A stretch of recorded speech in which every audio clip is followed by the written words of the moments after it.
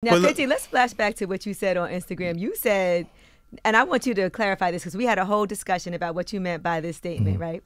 You said, I feel like I have to achieve what I want in life now. After this, I have to focus. I'm not arguing with anyone anymore. I'll deal with it another way if there's a problem. Now, I thought you meant that if there's a problem, it's not going to be any back and forth on social media. I'm just going to, you know. A punch in the face.